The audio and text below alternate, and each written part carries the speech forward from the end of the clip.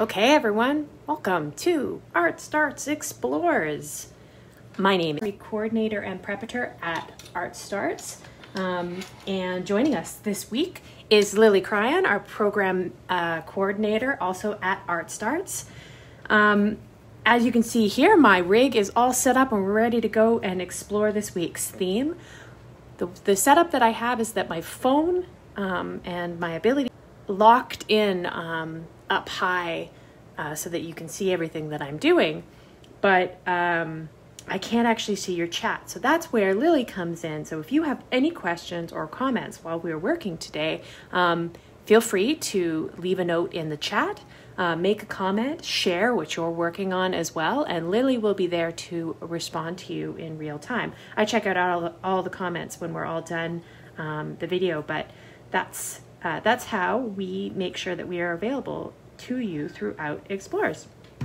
So this week, this is our first time in the, here, I'm going to count. How many weeks have we been doing this now? So we've done 1, 2, 3, 4, 5, 6. So this is our 7th series of ArtStarts Explores, our Province of Play, so our online version of our ArtStarts Explores program. And this is the first week that I'm going to be exploring. I'm only going to dedicate one of our live workshops. And the reason that I'm going to do that is because starting next week, we are restarting our performance series, ArtStarts, on Saturdays.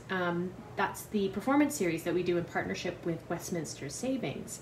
So if you have visited the gallery before or River Market in New Westminster, you may have checked out some of our really cool performances that we've had in the past. So usually what would happen is the last weekend of the month, we would have one of our performers in to have a free performance, whether it was dance, whether it was reading, whether it was a hands-on activity, but it was still on Saturdays, and it was always the last Saturday or the last weekend of the month. But we had to take a break for that. And so while we were taking a break, we were brainstorming about how we could bring back to an online audience. So while both our friends at River Market and our gallery space are not open to the public right now, we're now ready to restart our popular performance series here on Facebook Live because we've been practicing together with the Explores program and we feel like we're ready. So next week, next Saturday at 11, we're going to pause the Explores program and we're going to debut our ArtStarts on Egg Story Hour with Skim and Shay. So same time as Explore, Saturday at 11 a.m. So when you come next week, you'll see a little bit of a different setup, but we hope to see you next week. So I'm super excited to see how this goes this week, because usually what happens is that I explore alongside with all of you for whatever theme we're going to be doing, but I have kind of 2 weeks to think about it. The first week I sit down, I kind of put everything out in front of us, and we explore the theme and whatever comes up. But this week, all the ideas that I might have, I'm going to have to condense them down into 1 week. And so that's making me a little excited and nervous. And I don't know what to do with it. Place to start would be for us to review the 3 rules of Explores so that I can get in the same headspace, the same, just remember those rules of creating that help us stay focused. And what are the 3 rules of Explores? Number 1, respect.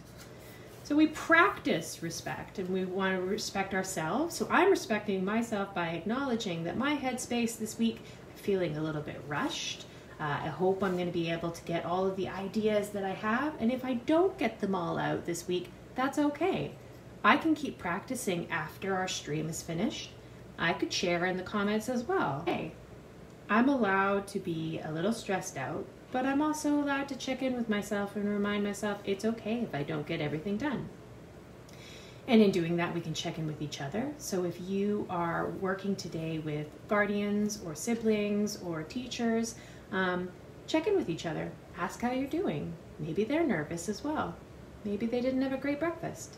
Maybe they're fighting with their sibling.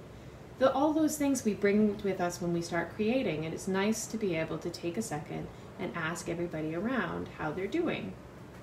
We want to respect our tools, and we practice respect for our tools by cleaning them up, by putting them away when we're finished with them, And if we're going to use them in a way that maybe they weren't intended, we want to be really safe and slow and respectful while we're using those tools. And we also want to practice respect by respecting the land. And the way that I practice respect, that I currently am hosting this workshop in my studio, which is on the stolen land of the Musqueam, Tsleil-Waututh, and Squamish people. And I want to practice being the best guest I can while I'm working and creating. Of Explores is that nothing is for keeps. So everything that we're making today is going to be taken apart and put away later. This is a good thing if you're feeling really stressed out, especially if you are feeling rushed or you think you've got to produce something really great in just the short amount of time that you've given yourself for art making. And that's not what these Explorers sessions are about. That's not what practicing art is about. So to make things a little less precious, for us to not move things, we are going to take things from a recycling bin. And we're going to keep that thing in mind, which is we're going to take it all apart when we're done. Nothing is for keeps. And then this last one that's really going to help me get as focused as everybody who's watching is that there are no expectations. So all those expectations that I have to be perfect in 1 week, that's not important because we don't have those expectations. I can throw those out. Whatever happens as we explore together as creators and explorers is what's going to happen. And that's okay. That means all of the ideas are good, even the ones that I have later that aren't under the camera. And we can practice surprise.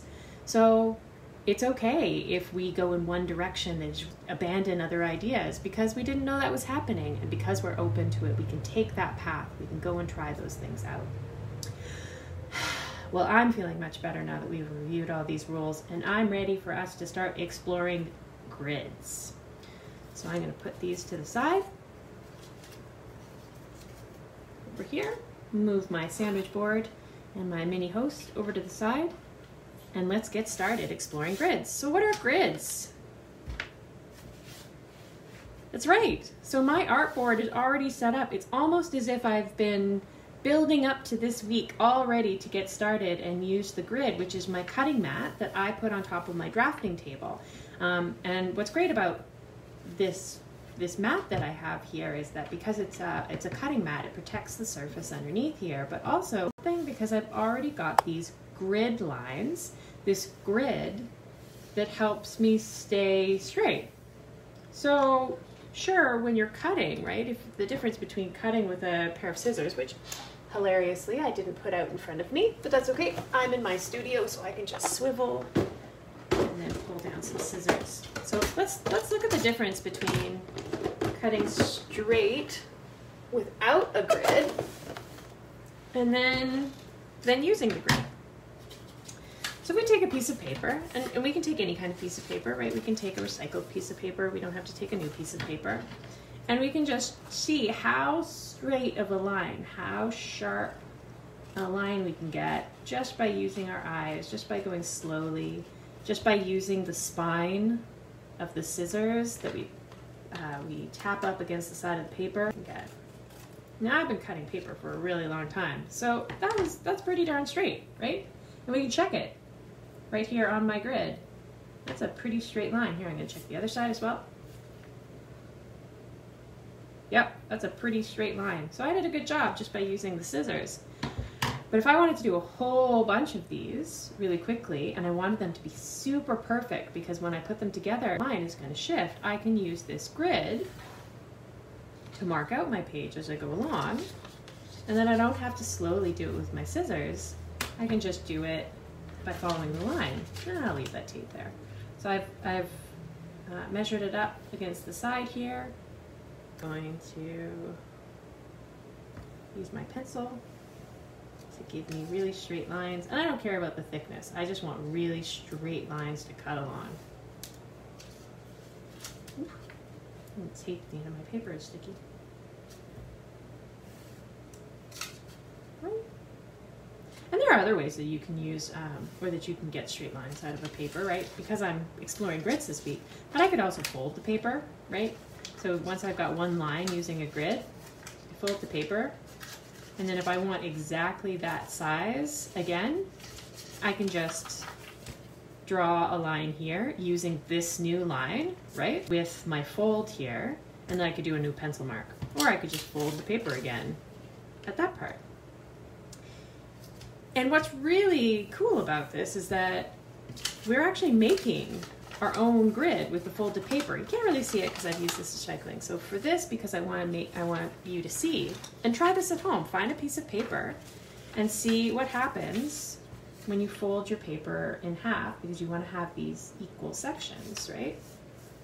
If you just keep folding, what happens to the paper? Here, I'm going to do that. So I'm going to just keep folding or dividing. And that's really what a grid is, right? It's a space been divided or cut up without you having to use scissors and without separating them apart. It is kind of a cut, right? If we look at this grid here, if this is a square, right? Actually, this is a square, but then we would put these four together, right? And then if we put all of these squares together, this is a square. And so if this is our square here, and here I'm going to mark it so it's really clear on the grid.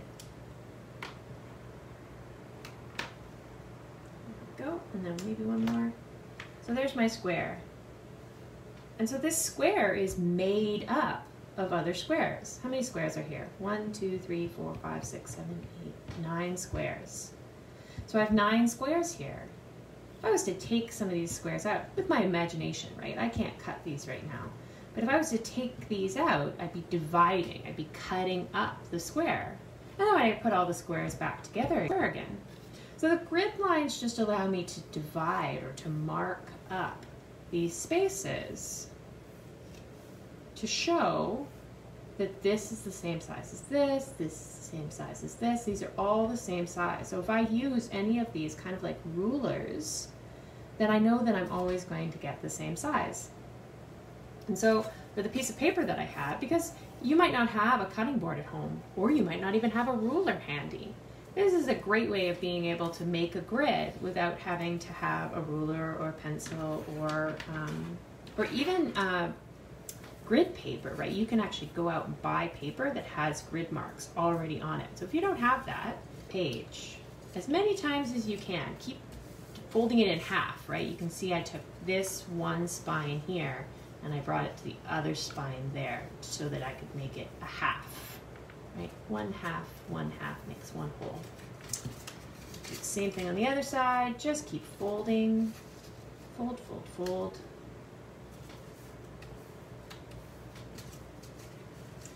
Same thing in this inside here. I'm going to fold this to the crease that I had. And you can use any piece of paper, right? If you had a big piece of paper, if you have a small piece of paper.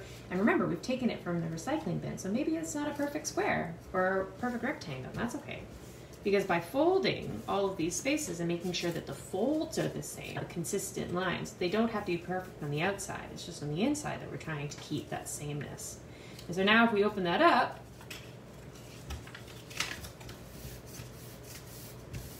now we've got all these lines, right? So everywhere where there was the fold, we've made our own grid going in this direction. So yeah, a grid is just a collection of these lines. So I want a grid though that goes in both directions. I don't want just 1, 2, 3, 4, 5, 6, 7, 8 rectangles. You fold your paper however you want, and I'm going to take a second and I'm going to fold my paper this way. And then we can compare our pages.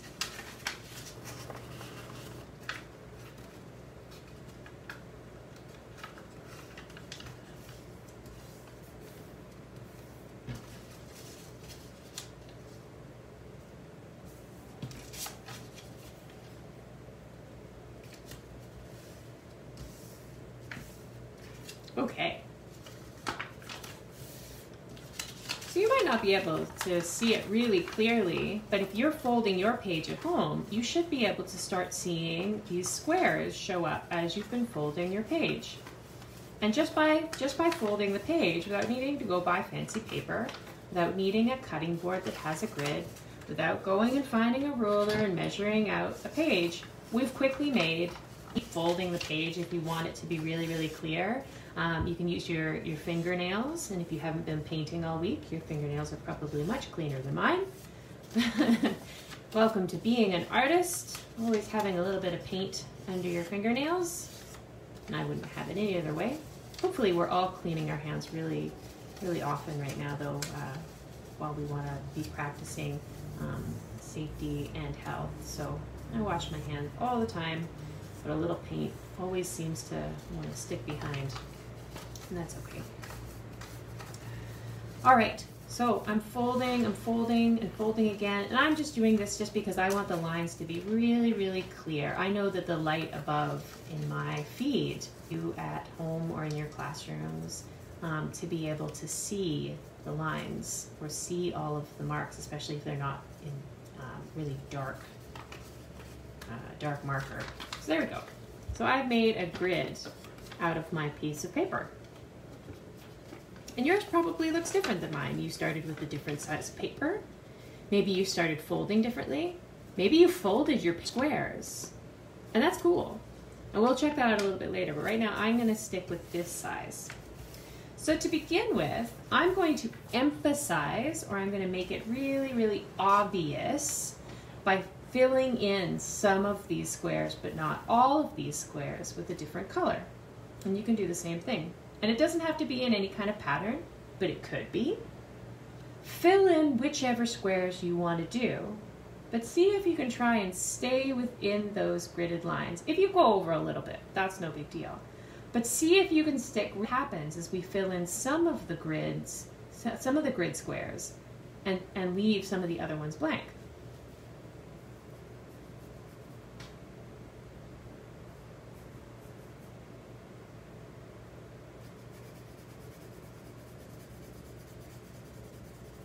That's okay, right?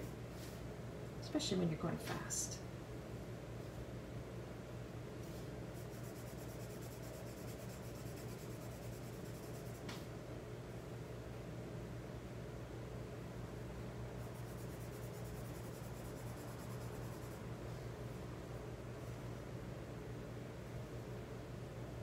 You could change colors if you're coloring with a crayon. What happens if you use a pencil crayon? And if you're using a pencil crayon, what happens if you switch to a marker? And what happens if you press down really hard on some squares to color it in, and some not so hard? Ooh, and did you notice when I was doing it on the side of the paper here that it was hard to color back and forth in this direction because the paper kept getting caught? What else could I do? I could go like this in this direction. Oh, it still gets caught.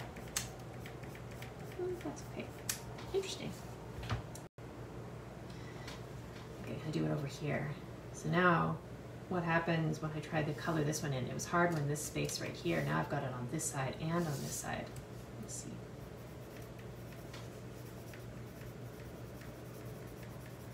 Well, I'm definitely going over the edge. If you're not coloring on a mat, if you're not using a space that it's okay to color on, you can always grab another piece of paper. And that's the other cool thing about using recycled paper, right? We can grab a whole bunch of it from our recycling bin, put it underneath, and then we don't have to worry about if we color over onto the other space, right? Because it was all going to go into the recycling anyways. The recycling bin is such a great place to find art materials. Especially for washing our hands all the time, right? Go out there, grab some things from the recycling bin, wash your hands. Making tools, put them back in the recycling bin, wash our hands, right? We want to be safe. But yeah, the recycling bin has so many cool pieces of paper and different objects. And I have another one that I got from the recycling bin that I'm excited to show you today. Okay, so I colored in a couple of pieces on my grid. And so you can kind of see it a little bit clearer, even if you can't see the shadows or where I folded on the page. I've got this really interesting grid. Different. Maybe you did yours in a pattern. Maybe by always skipping one of the lines, you have a checkerboard that showed up. Or maybe you went all over the place so that it never actually touched each other. What do you notice when you did ones that didn't touch any around it versus ones that did touch each other? I like this one right here because what I notice is that it forms this interesting cross between these two shapes here, right? So it kind of used the spine, right? The edge, the spine, the outside of this one to do an X. So just by coloring in this box, I've got this whole other shape here. And then once I've got that shape, it's kind of easy to see, okay, well, while these two aren't connected to this one, these two spines share a common line. But by skipping this space here, I also notice, oh, this has a common spine here.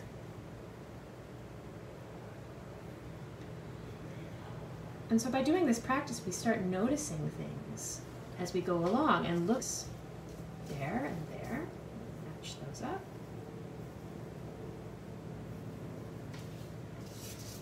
So even though these squares weren't connected by a drawing, by coloring, by however you did your mark making, they do have these lines in common, right? They do have things in common, and you can keep going. I noticed this one right here.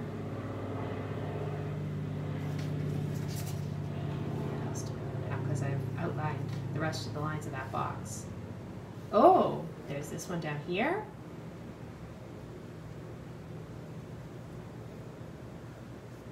Which means there's this one over here. Which means this. And then this. I wonder if I even noticed them all. But even if you drew in the same squares as me, your grid was probably the same size, or was a different size. You probably colored in a different color. Maybe the orientation of your page was different. So maybe you noticed different connections that I didn't even notice from when it was just a bunch of squares, right? And now we've made new squares. What happens if we color these in? And they're not all the same, right? So now we've got this rectangle here and this rectangle here. And if you could see the lines here, this line would usually make it 2 squares, but now it's 1 square. And you can count 1, 2, 3 squares here, but now it covers all 3 of those and 2 of these. So I'm going to take a second, I'm going to color these ones in as well.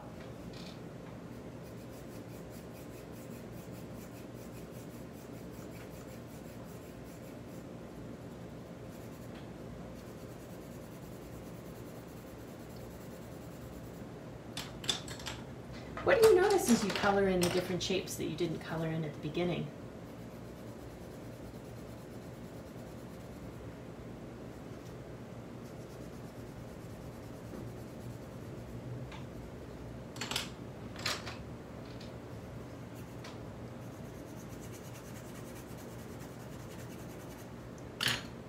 And then one more. I think I need some pink.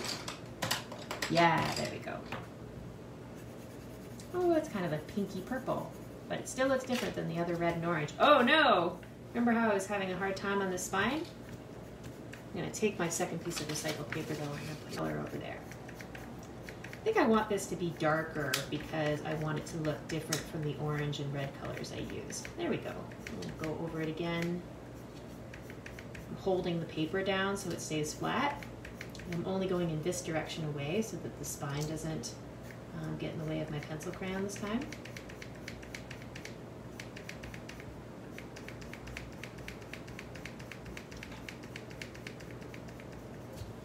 Okay. What does this look like to you? Does it look like anything in particular?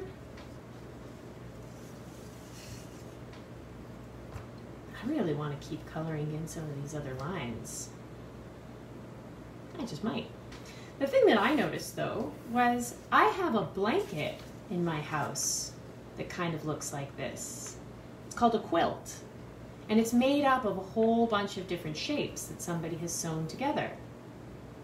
And when quilters lining their quilts, right, even though they're using sewing, they're doing an art practice as well.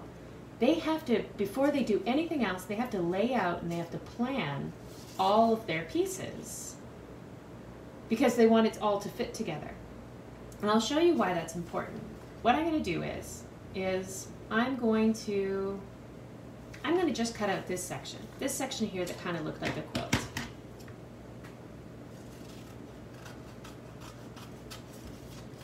And if you want to start cutting out some of the sections of your grid, you can, and that's okay. Of course, you could just cut out your pieces and then try and reassemble them to see if you could make a quilt out of yours, even if you don't have the same squares. Could you make a quilt out of yours? Okay, so because I didn't have to sew any of these things together, right? I just drew them all together. Everything is very flat. All the seams or spines that I was talking about before, they all match up. Everything sits really nice and flat, like a blanket should, right? But now let's think about it. Have you ever tried sewing before? Sew have precise measurements, exact measurements, measurements that are perfect, really. The more perfect you can get with your sewing, the easier it is to attach everything together. So we're really lucky if we're just using glue and paper. We don't have to be always 100% perfect, especially exploring. But what happens if we were to get out a needle and thread and start practicing that? What would you find out? What would you notice? If you're old enough that your guardian or whoever is responsible for watching over you while you're doing your art making right now, if they feel that it is safe to use a needle and thread, you could totally grab a needle and thread and try sewing together pieces of paper or fabric if you had them. You'll notice there's a whole nother set of techniques involved in sewing that are different from everything else, different from coloring in paper, from cooking, but it's kind of the same thing as what we're doing here with our paper, with our collage. And if you had been with us the last 2 weeks when we had been exploring collage, this idea of cutting things up and then pasting things together kind of has something in common with sewing, where we're going to take all those pieces, but instead of gluing them down onto a page, we're going to sew them together.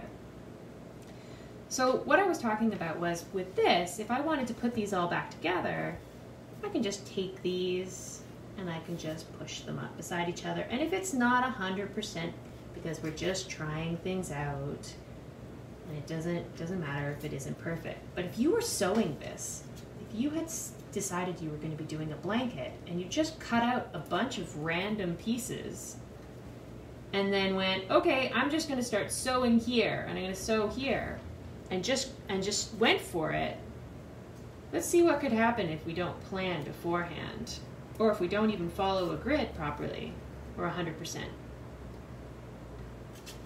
we go. Remember, these all fit together at the beginning. These all used a grid. Now, between you and me, if somebody gave me a quilt that looked like this, I would probably be pretty cool about it. But if you think about it, here, let's draw a picture of a person. All right, here's a head, and here's a body, and here are some legs, and then they're laying down, so I'm going to put their arms to their side as well.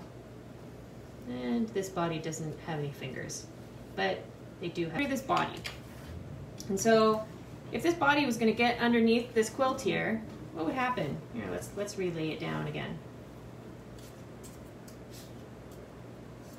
All right, that's cool.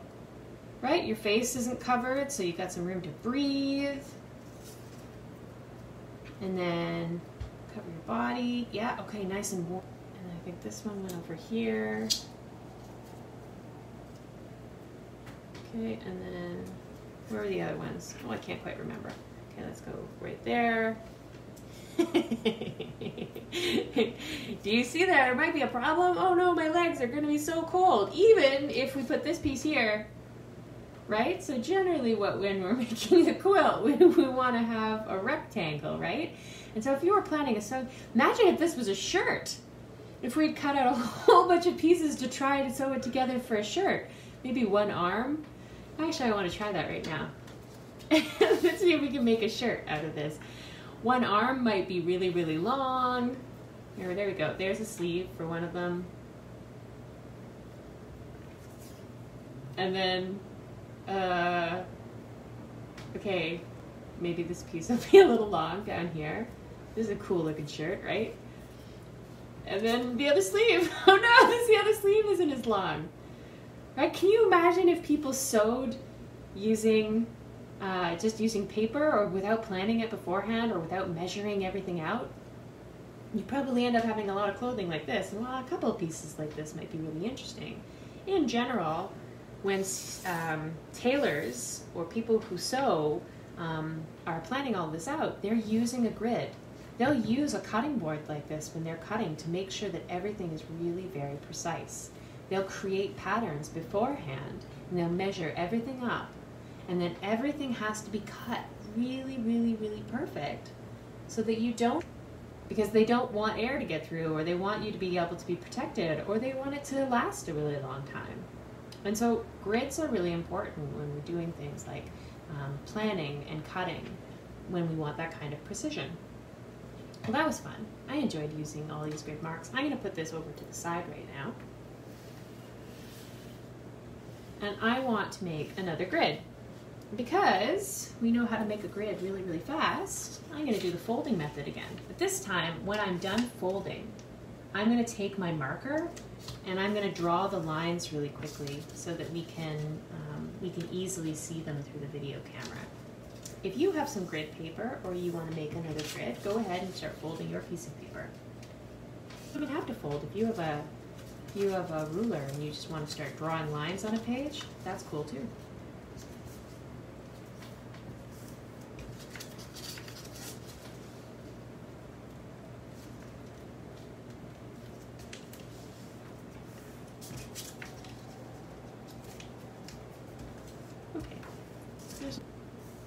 And I could start folding in this direction. It's just the folds get a little hard to fold. Try it yourself and see what happens. But I want my lines to be a little bit more crisp, so I'm gonna unfold from this direction, because I know that makes some nice lines. And these are really more guides, right? Because I'm gonna draw on top of them afterwards, so they don't have to be super defined and cleared and folded lots and lots of times like we did for the other piece of paper. This one I just want to be able to see some of the creases. There's so many words that I've been using this week, huh? Creases and spines and edges, lines, what else? Equal measurements. And grids have so many applications. Remember when I said the word divide before? Well, divide is a math word, right? When you start learning some math that talks about taking away, so subtracting things in, so adding, and then there's multiply, where you are taking a number and then you are making multiples or duplicates of something to make more. And then you have divide, which is to section. There's another good grid word, section, to divide, to cut into pieces, into smaller pieces from an original whole. So it's all math. Really, art is math. If you start looking at a lot of different subjects, you'll see that art uses math and science. Music uses science and math.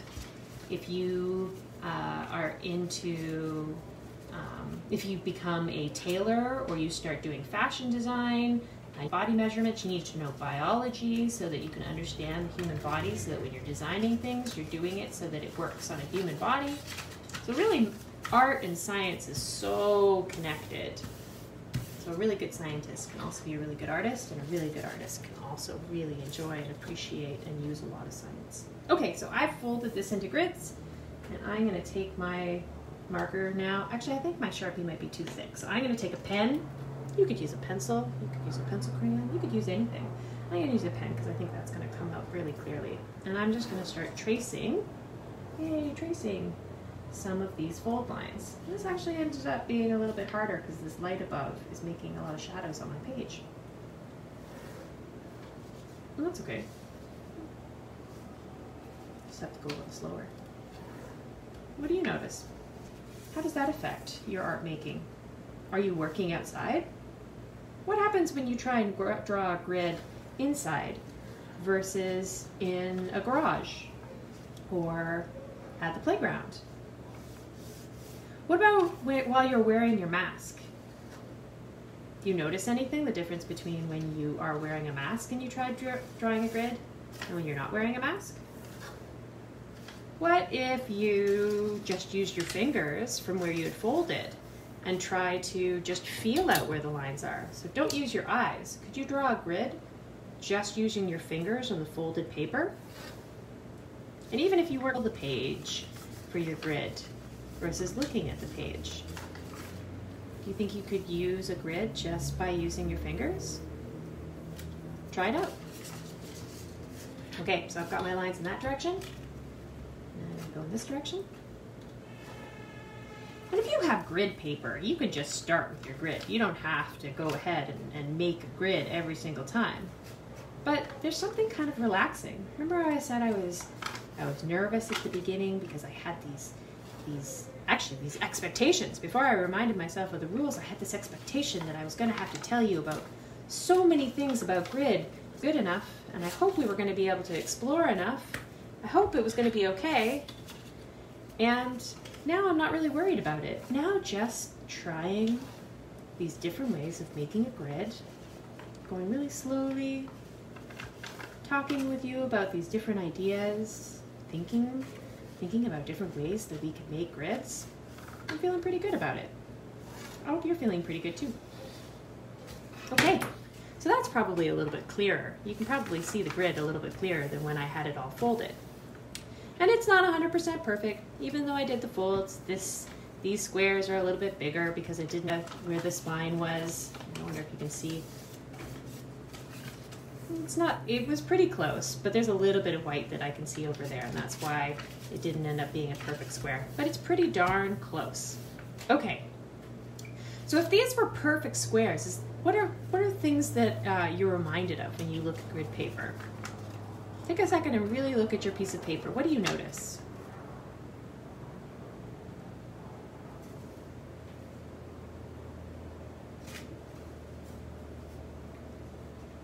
I'm thinking about, so rectangles stacked on top of each other. It kind of looks like a fence. If I was in a white room, maybe these are metal pieces of thin metal that have made a chain link fence, especially if I angle them this way. If it's like a diamond on a diagonal. I'm gonna make my square again. Oh, you know what? I'm gonna use my viewfinder. Yay! Man, I love my viewfinder. So if this is your first week with us and you've never made a viewfinder, you can go back to our first week that we ever did Explores, and we made a viewfinder. But a viewfinder really is just a rectangle. Just a piece of cardboard that you cut another rectangle in, and it makes a frame so that you can focus on something without getting distracted by things all around you. And I love having a viewfinder all ready to go. To a viewfinder, there's so many things that happen, and I'll show you a little bit later. I'll show you what we can do with grids next. But first, I just wanted to look at this and see when you put it on its side, it does kind of give you that look of like a fence, right? Because fences usually, especially like the chicken wire, usually they're on a diagonal rather than horizontal and vertical. Yay, viewfinders, I love it. What do I notice? Maybe a net.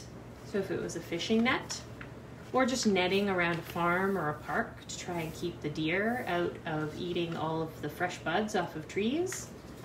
So take a second and just look at the grid by itself, and what does it remind you of?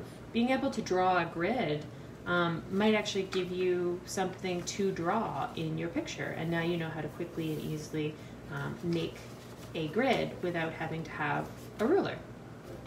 Okay, I'm gonna put this to the side for a second because I got really excited about bringing up my viewfinder. And I wanted to talk about grids in the viewfinder. So if you had a camera, you can turn on a grid mode with your phone. Or if you had a DSLR, a digital camera, or a video camera, most of those can grid. And the reason that they do that is just like when we take our viewfinder and we put it on a scene, it allows us to line everything up. So for this, what I've done is that let's pretend that this is my camera here, right? And I'm looking through my camera. Now all of a sudden, everything that I place in the scene is going to be lined up based on these quadrants. And quadrant is just a fancy for, I've divided the space this way in two sections, right? Left and right. And I've divided the sections into upper and lower. And this is great because if you wanted to take a picture where you had a whole bunch of things in there, you could make sure that whoever you wanted in your scene was lined up, especially if you wanted them to be right in the center. And when we started exploring framing, we started exploring things like, well, if this is the object that we want everybody to focus on, then putting them right in the center makes sense. If we didn't really want to focus on them, maybe we'd put them in a different quadrant.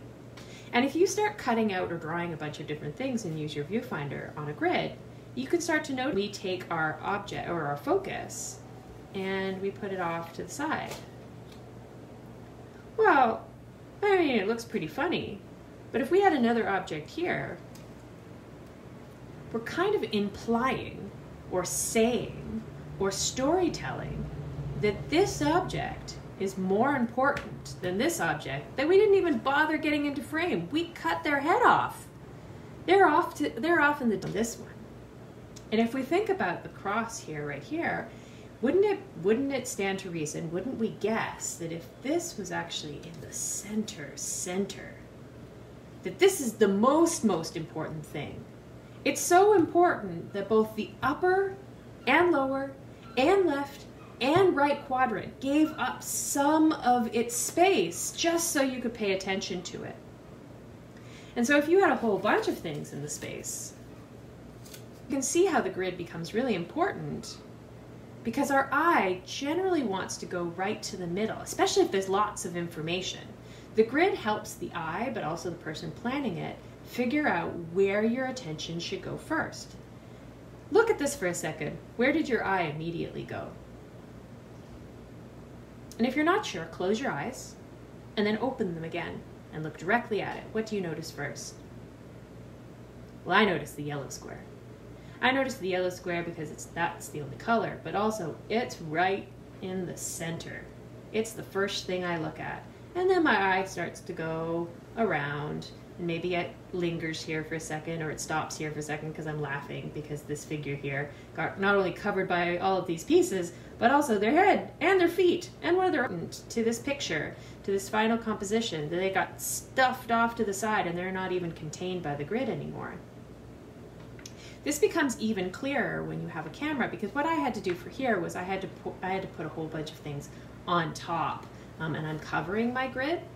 This is what I got excited about when I was in my my recycling bin earlier. Was you might have heard me a few times talk about how you can find these plastic pieces from envelopes in the recycling bin.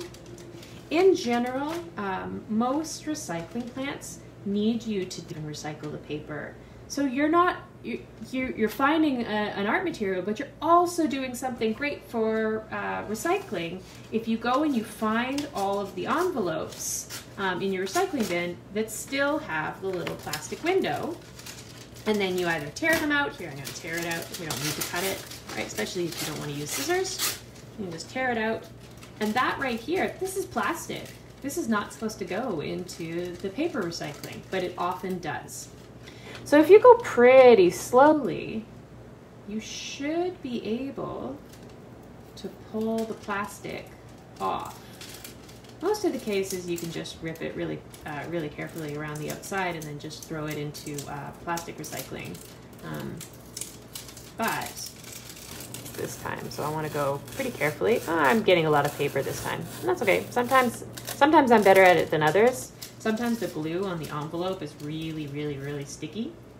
Sometimes the plastic is really firm. If you get those big manila or those yellowy brown envelopes and you pull the plastic off of it, sometimes it's really firm. And you can see here that the plastic, because mine is really floppy, it curls when I pulled it away from the paper. But check it out. We have this piece of plastic. And what does that mean? Through it.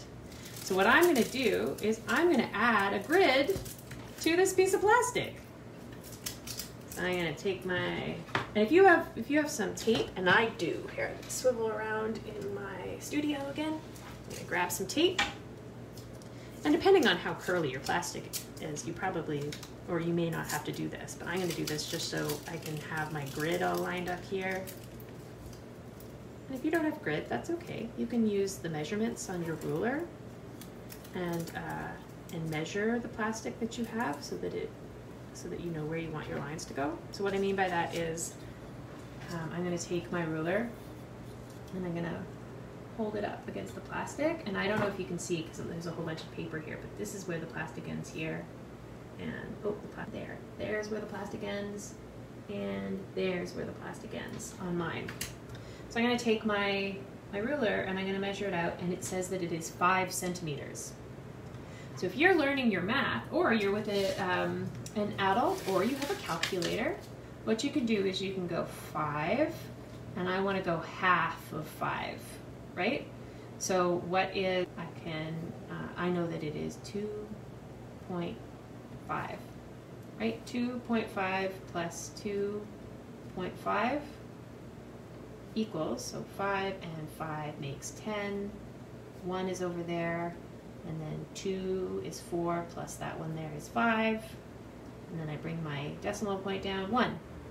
So I know that 2.5 is half of 5 centimeters. If you had a calculator, it could tell you that as well. So I'm going to look here, and I'm going to go, what's 2.5? 2.5 is right there. And I'm going to bring my ruler to 3 different places along here, just so that when I draw my line, it's nice and straight. 2.5, great. My line across it. There we go. And then I'm going to do the same thing here. Okay, so it looks like the edge of my plastic is behind this tape here, and then that's where the other side is. Okay, so it looks like this was 13 and a half. 13 and a half. So I'm going to write 13.5. 13 is 6.5, and half of 0.5 is 2.5. So I know that half of it is 6.75. And I'm just doing this quick because I'm doing the video here, but you could take a second and you could do the math a little more carefully, and you could check using your calculator to make sure that that's right. So I'm going to go 6.75. 6.75 is right there. I'm going to do it 3 times again. Ooh, I hope that was right. Oh, I hope my math is right. Oh, it is. I'm sure it is. 6.75. There we go. And then I'm going to make my line. Oh, I went all over the place this time. It was not perfect. But because it's a recycled piece of plastic, if it's not perfect, that's okay. So I could keep going. I could go half of 6.7. I could add half of 6.75 here so that I have another line here. But I'm okay with just the cross part right here because I just wanted to duplicate what I had seen when we had our 4 quadrants. So now I've got my grid here, and I could take my viewfinder and I could put my plastic right onto my viewfinder. And I'm going to add another piece of tape just because I really want it to stick down. And you can see over here, I've done this before. I've put some tape on top of my viewfinder. I use grids all the time, and I don't take a picture unless I've got a grid turned on my camera. It's really important to be able to take a really well composed picture to have your grid ready. Okay, so now I've got my grid. Here, I'm going to bring a white piece of paper so you can see it there, and check it out. So now you've got your grid. So for this thing again, right, we had our picture here. There we go. That's what we're gonna put, and we're gonna bring this over here, and now all of a sudden we can see on top, laid on top of this composition, where that midpoint is. And maybe when you are using your camera, you're going to want to take your camera and you're going to go, no, I actually want that rectangle to be right in the center, so I'm going to shift my camera down. Or nope, I actually want this body, this figure over here that I drew to be in the camera over here. And so grids allow us to compose or to make plans and decide before we even start drawing, or before we start pasting down pictures, or before we take our picture or our video, to make sure that everything is where we want it to be in the scene, and it becomes a storytelling tool for us to be able to tell the audience, the person who's looking at the picture, the person who's watching the video, that the most important thing is the thing that we have put right in the center, or the thing that we want you to be suspicious of or to be watching because they're being sneaky is probably over here because they're never at the focus. And if we're really smart, we know that in the limelight, they don't want everybody to look at them because then they can't do their mischief. And so if we're following whoever is going to be mischievous, or we're trying to figure out who the villain is, where they are on the screen, if you're watching your favorite TV show, if they're always off to the side, chances are they're probably not a super honest person. Or maybe they really want to be in that main place. So even where they sit in a show or on a picture, or when you're drawing them, you can convey, you can tell a story just by where you put them. And the grid can help you figure out where to put them in relation to things. Okay, so we've looked at the relationships between a grid. One last thing before we go for our last 5 minutes as we explore grids together. But as I said at the beginning, if you want to keep exploring grids throughout the day today, throughout the week, and you have other things that you want to share with us, I would love to hear about it. And you can always come back to our videos, which are archived both on Facebook and YouTube, but also on our website at artstarts.com/explores-online. And you can tell us all about the things that you are making with your family, your foster home, your classroom, whoever you are making. But we do want you to get permission from an adult before you post anything with us. Okay, so in the last 5 minutes of my workshop, you might have noticed, if you tuned in at the beginning of this workshop, that what I did was I counted down, because I always start the video 5 minutes early just to make sure that my camera is set up right and that the internet is working. And so what I did was I created this grid. And then what I did was, when I was counting down, I said, we start in 4, 3, 2, 1 minutes. When it was ready to go, what I did was I colored in a grid to make a letter. And I used half grid here, right? I only colored in this part of the grid. And I used a half grid on a diagonal up here to kind of imply a circle. And then down here. But I wanted everything to be pretty straight lines, and that's something that grids do. They make it easy for you to keep a straight line. They also are great for helping you trace, or to get focused on just one part of a picture. Oh, there's so many things I could tell you about grids. And ask me questions too. If you think of questions during the week, during the month, or whenever you watch this video that you want to ask me about grids, I would love to talk to you about it. Okay. So you'll notice that what I did, I'm just making this really dark for emphasis because I noticed that the orange isn't really clear. Do you notice that I've written you a message?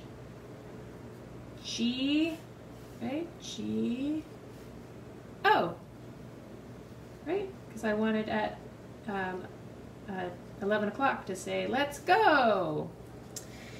And so the reason I wanted to point this out was, not only does this help if you are learning your letters, or you want to try and figure out how to draw something, to be able to put a grid on it and then break it into smaller pieces so that you can start noticing shapes to make it easier to draw.